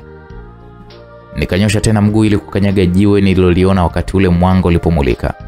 Mguu wa kwanza ulikanyaga barabara juu ya jiwe, na ule mwingine ukawa bado umekanyaga kwenye jiwe lile nililokanyaga kwa mara ya kwanza. Wakati miguu yangu yote miwili ikiwa imekanyaga juu ya mawe mawili tofauti, zumari iliendelea kusikika, na wakati huu zilianza kusikika na sauti nyingine ambazo nilipata kuzitambua kwamba ni sauti ya zeze, marimba na pembe lilikuwa likipulizwa likitoa sauti nzuri kuliko tarumbeta. Mchanganyiko wa sauti hizi zilizokuwa na ustadi uliotukuka zilianza kunifanya niwe mwoga zaidi. Sauti nyingine ilisikika ikiimba. Ilikuwa ni sauti nzuri yenye kuvutia, ikiimba wimbo uliokuwa na maneno yasemayo, leo waishi kama mpotevu, mvua na jua vyote vyako, jipe moyo utashinda, japo kila uchao ni afadhali ya jana. Waishi katika mateso kwa matabaka yaliyopo, saa ya ukombozi itafika na haya yote yatakwisha. Furaha itakuwa nawe tena na huzuni kwako itakoma. Kiukweli maneno yale yalipenya ipasavyo kwenye ngome za masikio yangu. Yaliingia ubongoni mwangu na kunichanganya kiasi cha kunifanya nisahau niko wapi. Nilisahau kabisa. Nilijaribu kuvuta mguu wangu wa kushoto ili ukanyage mahali ulipo ule mguu wangu wa kulia. Wakati nakanyaga juu ya jiwe uliopo mguu wangu wa kulia, nikateleza na kutumbukia kwenye mto uliokuwa ukitiririsha maji kwa kasi mno. Nilisombwa na yale maji yatiririkayo kuelekea kusikojulikana. Kasi ya maji iliongezeka zaidi kadiri muda ulivyozidi kusonga mbele, msikilizaji. Nilifanya kila linalowezekana ili kuhakikisha naokoa harakati za kujiokoa. Lakini harakati hizo za kujiokoa zilififisha kabisa sauti nilizozisikia hapo awali na hatimaye kutokomea kabisa. Nilitapatapa huku na kule ili kujiokoa, lakini jitihada zangu zote zilionekana kugonga mwamba wazi wazi. Nilimeza maji mengi na hatimaye nikaishiwa kabisa nguvu. Nilishiwa kabisa nguvu. Matumaini ya wokovu hayakuwa pamoja na miteno kwa wakati ule. Nilianza kuona giza na baadaye sikujua nini kinaendelea. Sikujua kabisa. Watabiri na wanajimu wamedai ya kwamba mrithi wa Zumari hayuko mbali na mahala hapa. Waganga pia hawako mbali na madai ya wanajimu wa watabiri. Lakini cha kushangaza, madai yao hayaonekani kutimia. Imepita miongo mingi tangu yaseme maneno hayo. Uzee unanilemea na mrithi wa Zumari hajaonekana. Nilifanya mkutano mkubwa kwa kuwaita wana wa nchi yangu wote, wake kwa wanaume, na nikasema yeyote mwenye uwezo wa kupiga Zumari aje na apige Zumari hii. Walikuja mamia kwa maelfu na asipatikane hata mmoja aliyefaulu kupiga Zumari kwa ustadi unaoweza kutakikana. Jambo lililoashiria kuwa hakuna msairi katika nchi yangu. Kauli za watabiri, wanajimu, wachawi na waganga zilinipa matumaini kwamba nchi yangu imo mbioni kupata mshairi atakayeweza kuipiga Zumari kwa ustadi unaotakikana. Lakini kwa sababu umepita muda mrefu bila maneno yao kutimia, naamuru watu hao wauawe kwa kuwa ni waongo na wazushi, na kama mjuavyo, kwa desturi ya nchi yetu na kwa kuheshimu mila na desturi tulizoachiwa na wazee wetu, mimi ni mfalme wa nchi hii. Naamuru wauawe kwa sababu uongo na uzushi ni mwiko katika nchi yetu. Na kwa kwanza, waganga na wachawi wa nchi hii watauawa, na hii ni pamoja na kupiga marufuku shughuli zozote za kichawi na kiganga katika nchi hii. Na miaka miwili baadaye, kama mrithi wa Zumari hatotia mguu wake mahali hapa, watabiri na wanajimu watauawa na shughuli zao zitapigwa marufuku katika ardhi ya babangu. Hii ilikuwa ni baada ya juma moja baada ya mfalme kusema maneno yale. Wachawi na waganga wote wa nchi ya Pole waliuawa.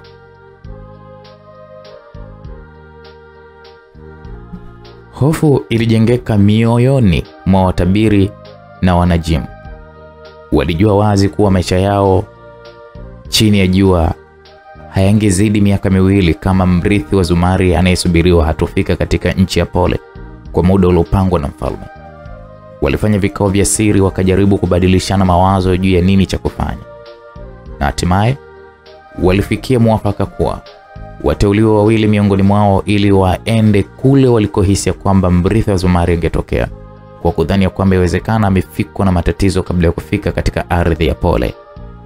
Kwa upande wa watabiri aliteuliwa Maneno na upande wa wanajimu aliteuliwa Mnadi.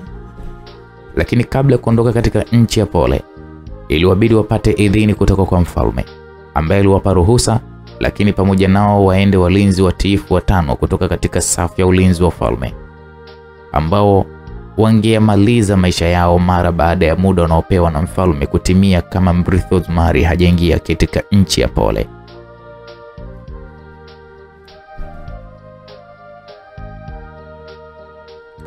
Asubuhi na mapema siku iliyofuata, safari ya watu 7 kuelekea upande wa magharibi ilianza. Njiani, Mnadi na Maneno walikuwa kimya wakitafakari namna ya maisha yao yatakavyomalizwa kama hawatompata mrithi wa Zumari. Walinzi walikuwa wakisimuliana habari za vita na mauaji waliowahi kuyafanya, hali iliongeza hofu kwa Maneno pamoja na Mnadi. Safari iliwachukua mpaka kwenye kilele cha mlima Nyamang'uta ambapo walipanda kupumzika mpaka usiku utakapokwisha. Nyamang'uta ulikuwa ni mlima wa kipekee wenye kilele chenye tambarale na miti ya kuvutia. Pia kwenye kilele cha mlima huo kulikuwa kuna kisima chenye maji mazuri ambayo watu huyatumia kwa shughuli za matambiko. Pembeni ya kisima kulikuwa kuna mitungi mikubwa mitatu ambayo watu hudai kwamba imewekwa kama kumbukumbu ya kuwakumbuka wake watatu wa mfalme wa kwanza wa nchi ya Pole walipopotelea mahali hapo wakati wanafanya tambiko la uzazi. Miongoni mwa walinzi watano alikuwepo Jahil aliyesifika kwa ukatili, na baadhi ya watu hudai kwamba akitoa upanga ulaani huwa haurudi bila damu. Mlimani Jahil aliupiga teke mtungi uliokuwa mashariki. Ulipasuka vipande vipande na maji yalipomrukia akapotea, na kisha mtungi ukarudi katika hali yake ya kawaida kama ulivyokuwa awali. Kila mtu alibaki ameshangaa na uoga ukawaingia. Mioyo yao iliwadunda kwa kasi, hali iliyodhihirisha uoga baina yao. Mpekuzi ambaye ni rafiki wa karibu na Jahil aliushika mkuki wake barabara na kuanza kusogelea ule mtungi kwa ujasiri usioelezeka. Alipofikia aliupiga teke na mara mguu wake ukawa mfupi. Mpekuzi alipiga kelele kwa uchungu kwa maumivu makali aliyopata mguuni baada ya kuupiga ule mtungi teke, na kilio kiliongezeka zaidi baada ya kujigundua kwamba mguu wake umekuwa ni mfupi. Wote walistaajabu huku nafsi zao zikigubikwa na uoga zaidi. Askari walobaki wakaanza kurudi nyuma. Mnadi akamfuata mpekuzi, akamshika mkono na kuanza kuondoka naye huku akichechemea. Maneno ambaye yeye kwa muda wote alikuwa kimya wakati haya yote yakiendelea, alifungua kinywa chake na akasema, "Mali hapa si salama tena kwa sisi kuendelea kukaa. Matendo yetu hayakuwafurahisha wapenda amani wa mali hapa. Yatupasa tuondoke tena haraka iwezekanavyo." Wote sita walianza safari ya kuteremka mlima kuelekea chini ambapo wangeweza kupumzika. Walifika na kujipumzisha chini ya mti mkubwa. Askari wale walikuwa kimya, kila mmoja akiwaza kwa namna yake. Ni sauti ya mpekuzi tu ndiyo iliweza kusikika akililia mguu wake ambao kwa sasa ulikuwa ni mfupi. Mnadi aliuvunja ukimya kwa kusema, "Kweli nimeamini. Mstari utenganishao kifo na uhai ni mwembamba kuliko unywele. Unaweza ukauvuka ndani ya muda mfupi tu na kujikuta uko upande wa pili." Alipozungumza hivyo, Maneno yeye ikabidi aulize, "Unataka kusema kuwa Jahil ameshakufa?" "Kama kufa ni kutokuwako, basi nilichokisema kina usahihi." Alijibu hivyo Mnadi. Maneno alionyesha wazi kuwa yumo masikitikoni. Kwa unyonge alifungua kinywa chake na kusema, "Maisha ya mwanadamu huisha kama mzaha. Mwanadamu huanza kufa tangu ile siku alipoianza safari yake ya maisha. Mtu hafi ghafla kama wengi wadhaniavyo.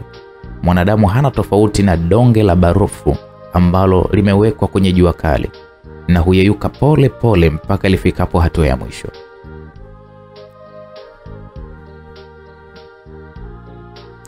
Sipingani na kauli yako unaposema kuwa mstari uliopo baina uhai na kifo ni mwembamba kuliko unywele. Hii inatokana na ukweli ya kwamba kuna wakati mstari huo unakuwa ni mnene, lakini kwa sababu ya kulika pole pole mstari huo huwa ni mwembamba na kufikia hatua ya kuvukwa kwa urahisi.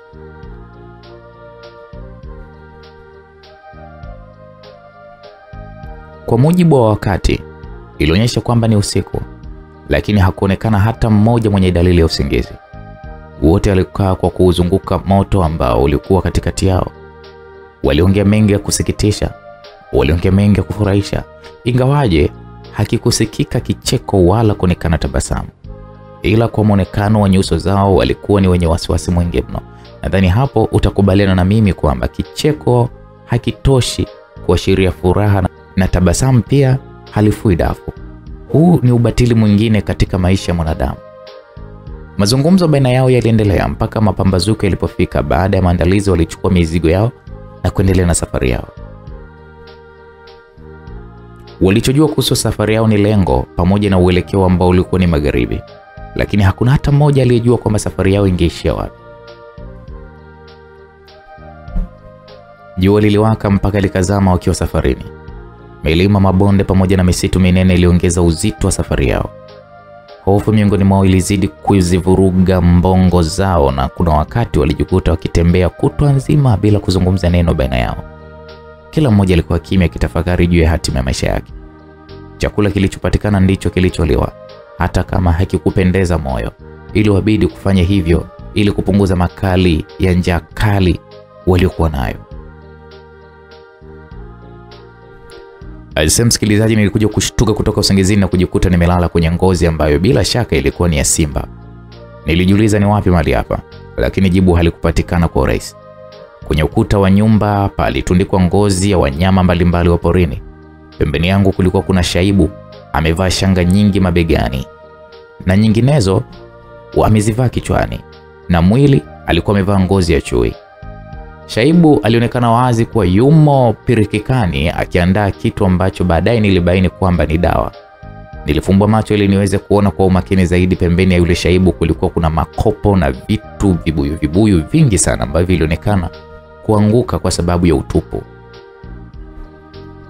Yule Shaibu aliniangalia kisha katabasamu.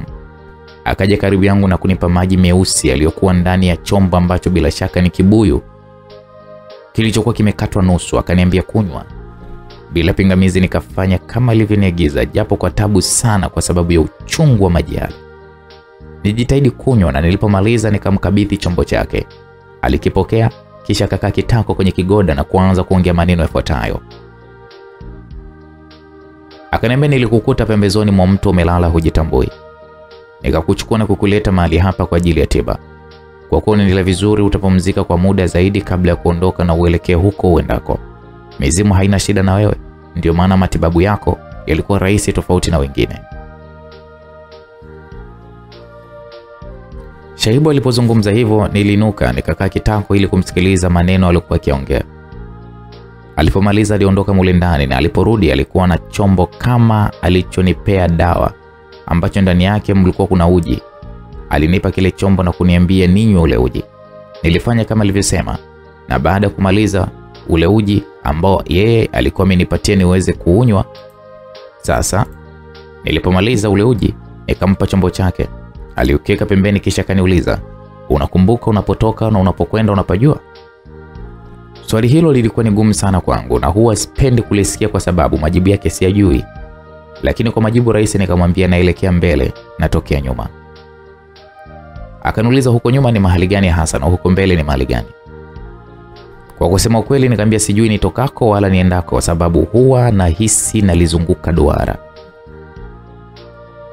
Duara gani unalozunguka wewe? Aliniuliza hivyo, lakini kabla ya sijajibu swali lake akaniambia, unakumbuka nini kabla ya kujikuta mahali hapa?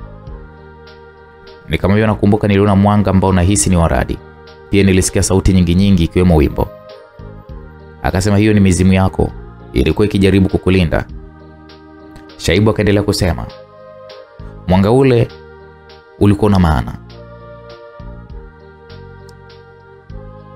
Nikamwambia una maana gani kusema mizimu yangu? Akasema mizimu yako ni babu zako waliokufa zamani. Alisema hivyo Shaibu, lakini ni wazi alizidi kunichanganya. Iweje watu waliokufa zamani wanilinde mimi niliye hai? Baada ya kumuuliza swali hilo akaniuliza swali jingine, nini maana ya kusema roho haifi? Roho haifi? Inawezekanaje roho isife? Watu hufa miili yao, lakini roho zao hutoka na kwenda kuanza maisha mengine mapya ambayo kimsingi ni tofauti na haya tuishio. Kwa hiyo unataka kusema kwamba mizimu ni roho za watu waliokufa zamani? Ni sawa kabisa.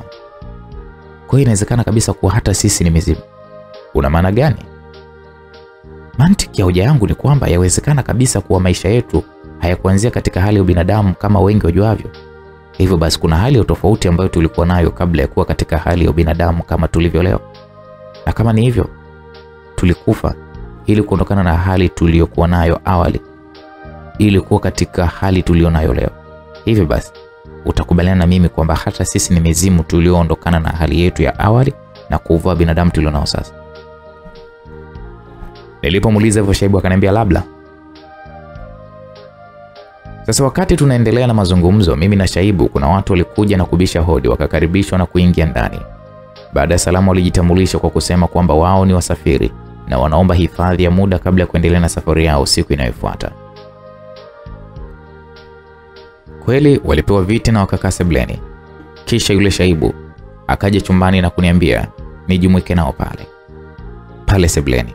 Nilifanya kama nilivyoagizwa. Nilipofika sebuleni tulisalimiana na wale wageni niloelekezwa kuweza kujumuika nao pale sebuleni. Walikuwa ni wanaume watatu wa makamo ya kuitwa watu wazima. Watu hao walisema wanapita kutoa taarifa ya msiba ukitokea katika nchi ya mlima. Sanjari na utoaji wa taarifa ya msiba pia walidai wanaelekea nchi ya Pole kushughulikia uchapishwaji wa miswada ya vitabu vilivyoandikwa na mwalimu ambaye amefariki katika nchi ya mlima. Watu hawa walidai wananifahamu mimi na walishawahi kuniona katika nchi ya mlima miaka kadhaa iliyopita. Pia wakadai ya kwamba mafundisho ya mwalimu ambaye kwa sasa ni marehemu yameleta mapinduzi makubwa katika uwanda wa elimu nchini mlima. Mafundisho haya ya mwalimu pia yamesababisha nchi ya mlima kuwa na idadi kubwa ya wasomi ukilinganisha na majirani zake, wasomi ambao hujadili mambo tele ikiwemo safari yangu ambayo imezua maswali mengi ambayo majibu yake bado yana wingi wa mashaka. Mmoja kati yao alijitambulisha kwa jina la Kasim, alisema kwamba safari yako imeipamba mijadala na mihadhara ya wasomi ndani ya nchi ya mlima. Mwanzo na mwisho wa safari yako ndio unaonekana zaidi kuchanganya akili zao. Safari yako imewagawa watu katika makundi kwa majibu wanayotoa kuhusu safari yako.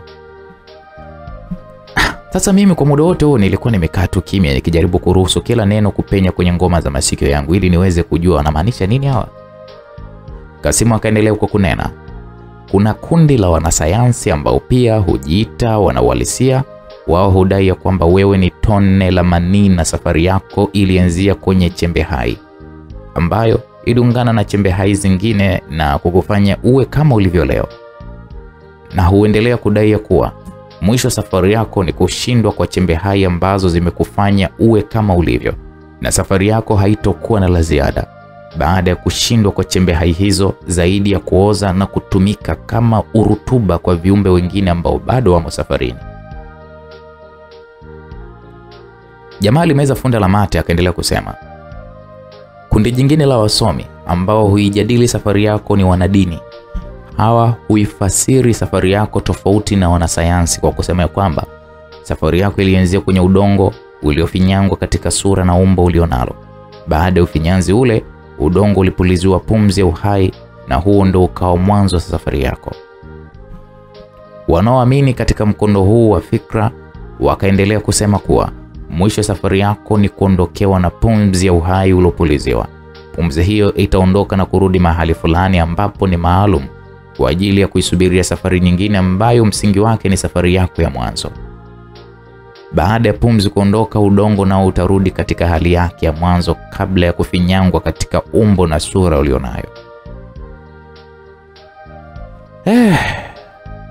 Kila neno lililosemwa lilipenya vyema katika masikio yangu na kufasiliwa ubongoni kwa kadri ya uwezo. Nilijiuliza, kwa nini safari yangu iwafikirishe sana watu kiasi cha kuwafanya wagawanyike katika makundi ambayo msingi wake ni kutokufanana kwa mawazo? Nilijiuliza maswali mengi sana, lakini majibu yake kinadharia hayakunipa suluhisho zaidi ya kuongeza maswali zaidi. Nikajikuta nina msululu wa maswali ambao uliza maswali juu ya maswali zaidi. Sasa nikiwa katika lindi hili la mawazo, nilijitenga kabisa na wenzangu kwa kuwanyima usikivu bila kujua. Mara ghafla nikashtuliwa na sauti ya Kasimu ikiniashiria kwamba mazungumzo bado yanaendelea. Nilijiweka sawa kisha nikampa tena usikivu wa yale aliyokuwa anayasema. Katika maongezi yake nilimsikia akisema, pamoja na maendeleo makubwa ya kimaisha yaliyoletwa kutokana na tafiti za kisayansi, ugunduzi kuhusu mwili wako bado hujafanyika vya kutosha. Na ndio maana safari yako ina ukomo. Yawezekana kuwa ugunduzi utakapokamilika, ukomo wa safari yako utabaki kuwa simulizi kwa vizazi vijavyo. Kasimu nilikuwa namfuatilia kwa makini kwa kila neno lililokuwa likimtoka kinywani mwake. Ni wazi kwamba alikuwa akiongea vitu ambavyo vilinigusa moja kwa moja. Kwa uzamivu na nia ya dhati, Kasimu akaendelea kusherehesha maneno yake. Akasema, lakini pamoja na yote hayo, ni lazima tukumbuke kuwa chembe hai ambayo ndiyo kiini cha safari yako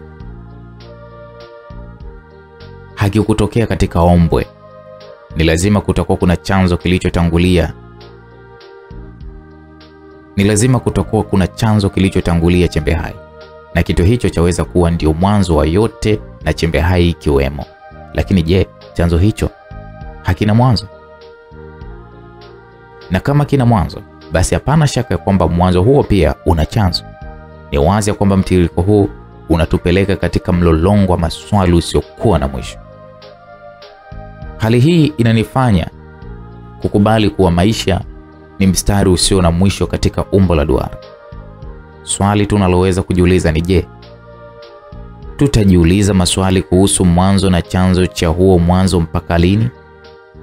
Wanaoamini katika dini hudai ya kwamba Mungu ndiye chanzo cha yote, naye hakuanza wala hatakwisha kwa sababu yuko tangu milele yote. Kama njia ya kwanza haitupeleki kwenye jibu, basi hatuna budi kuifuata njia hii ya pili, kwa sababu ndiyo yenye ushawishi zaidi, ingawaje inahitaji moyo wenye imani na uliojaa woga katika mambo ya kiungu. Kama nayo haitokupeleka kwenye jibu, basi milango ya fikra iacho wazi kwa ajili ya njia nyingine zitakazotupa ukweli kuhusu safari.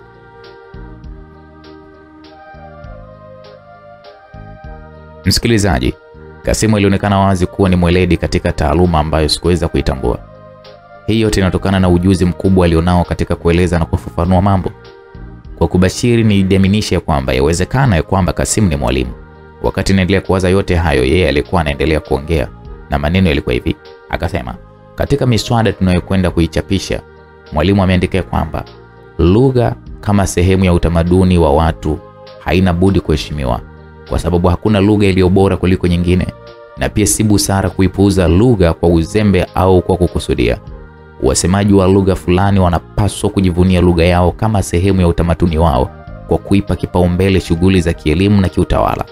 Lugha yote inafaa kwa matumizi yote, na kama kuna mapungufu katika misamiati kwa ajili ya kukidhi matakwa ya wasema lugha, wasemaji wa lugha husika hawana budi kubuni misamiati mipya au kukopa katika lugha nyingine, kwa maana ndiyo tabia ya lugha.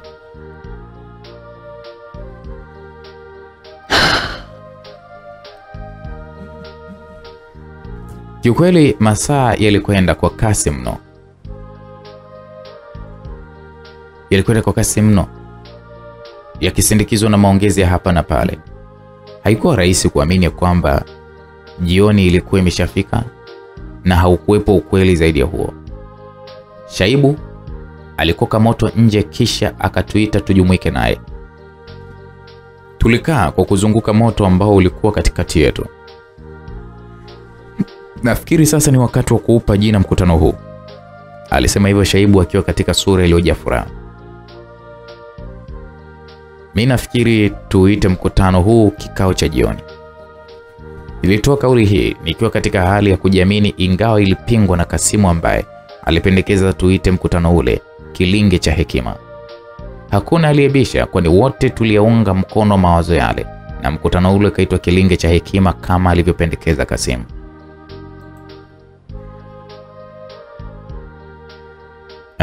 Ndugu Kasimu, uliniambia kwamba mnakwenda katika nchi ya pole kutoa taarifa za msiba pamoja na kuchapisha miswada ya vitabu. Alinena hayo Shaibu katika sura iliyoonyesha wazi ya kwamba ilikuwa imeshaanza kuzama katika kina kirefu cha fikra. Kasimu akamwambia, ndio mkuu. Unaweza kutueleza kwamba mliwezaje kufika hapa tulipo? Tulikuja kwa kufuata njia iliyotupitisha katika milima, mabonde, misitu na nyika. Kuna wakati njia ilitupoteza mara tulipofikia mkondo wa maji, na hapo tukaendelea na safari kwa kufuata harufu ya utu, kwa maana hatukuiona njia. Mara kadhaa baada ya kumaliza mkondo wa maji, tulikutana tena na njia, na safari ikaendelea kwa kufuata njia na harufu ya utu. Harufu ya utu? Ndiyo. Mbali na harufu hiyo ya utu, pia tulibaini harufu ya roho yenye utakatifu ndani yake. alidakia Karimu ambaye alikuwa katika msafara wa Kasimu. Pamoja na harufu hizo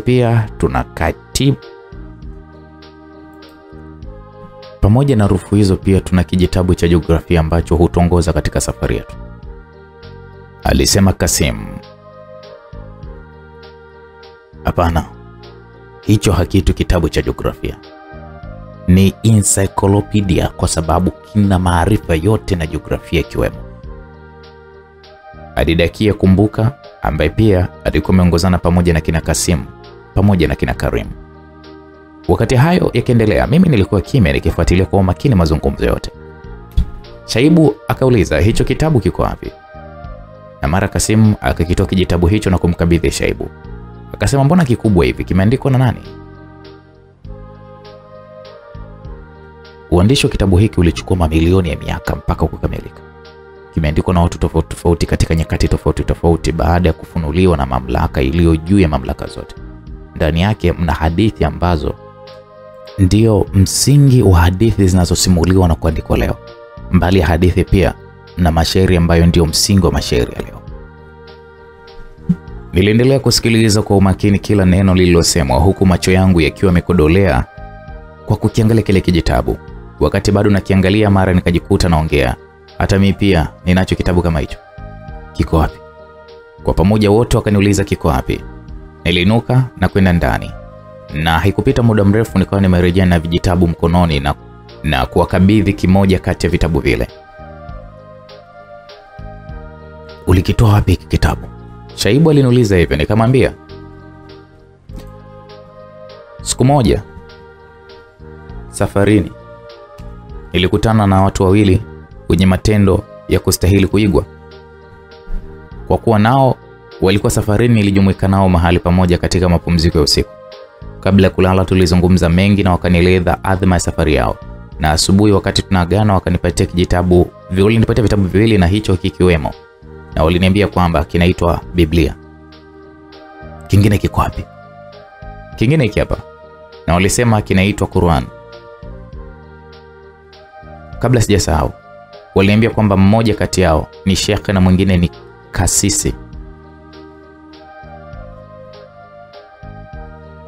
Vitabu hivi vimenena sana nchini mlima. Watu huvisoma kwa bidii.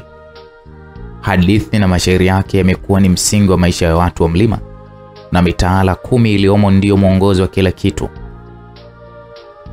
Alisema hivyo Kumbuka. Kesho itakapofika tutaendelea na safari yetu kuelekea nchi ya Pole. Ni muhimu kufika huko mapema kwa sababu ni muhimu kuwafikishia taarifa za msiba wa mwalimu mapema, na machapisho ya vitabu hayana budi kuweza kufika katika nchi ya mlima mapema ili kulisukuma mbele gurudumu la fikra zenye mantiki. Aliongea hivyo Karimu. Mimi pia si mkaaji, inabidi kesho kuendelea na safari yangu. Nilisema maneno haya huku nikimwangalia Shaibu. Wakati namaliza kuongea, mara Kasimu akanitandika swali, kwani unaelekea wapi? Kwa jibu rahisi nikasema magharibi. Huko magharibi unaenda kufanya nini? Nahisi huko ndiko kuna ukweli, kwa sababu mara zote wakati hunisukuma kuelekea huko, jua huchomoza kutoka mashariki na kuzama magharibi. Sijui kama umewahi kujiuliza kwa nini mawio hufanyika huko magharibi? Wakati namaliza kuongea haya, wote walicheka sana. Tukafunga kile kilinge cha hekima na kwenda kulala.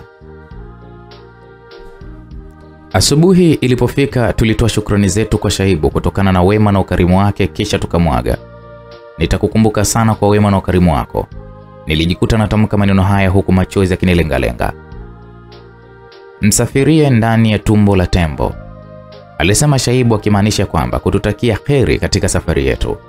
Na huu ndio mwisho wa hii simulizi.